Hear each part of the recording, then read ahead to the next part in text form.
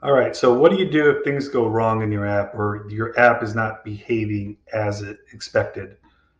Well, you're going to use audit history, right? So this can be found under manage and audit history.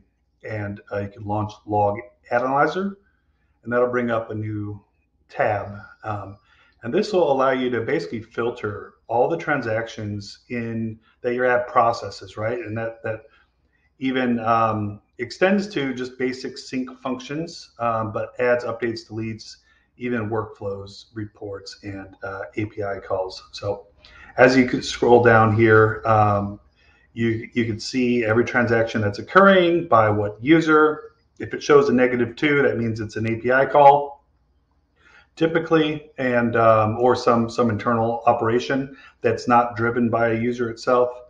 And under details, if you click this little binocular icon, you can pull up details of those transactions, right? So you have two options here.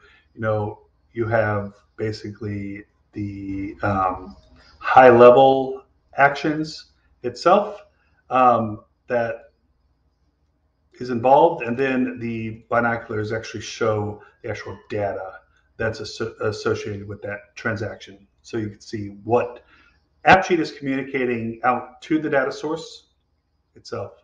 And then obviously all the errors are shown in red here. So it allows you to focus in on those errors directly.